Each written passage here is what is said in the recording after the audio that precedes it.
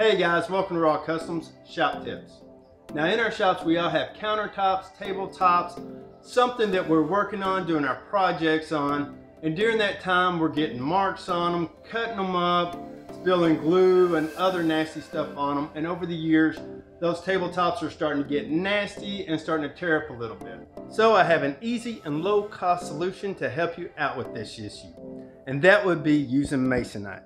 Now this comes in a 4x8 sheet and generally runs between $10 and $20 depending on the thickness and where you get it. And as an added bonus, you can use dry erase markers on there to be able to kind of figure out projects on the fly without looking for that extra scrap piece of paper. Alright guys, here's how to do it.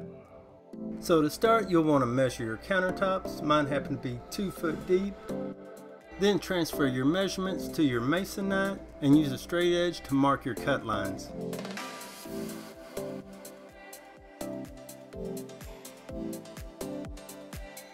To cut the pieces out, I recommend using a circular saw.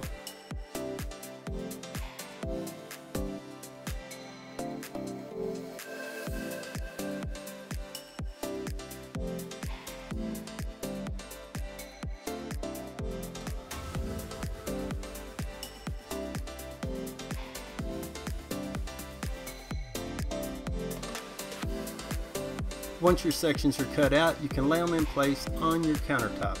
I'm leaving these loose, they're just laying on the countertops. This way they can be easily removed for cleaning or replaced once they get tore up.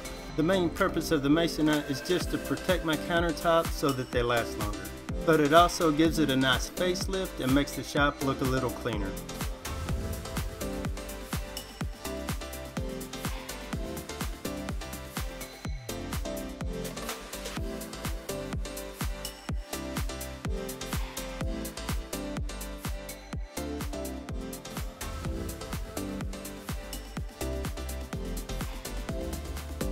I also cut a section for my jig table to keep the top nice and the tracks clean.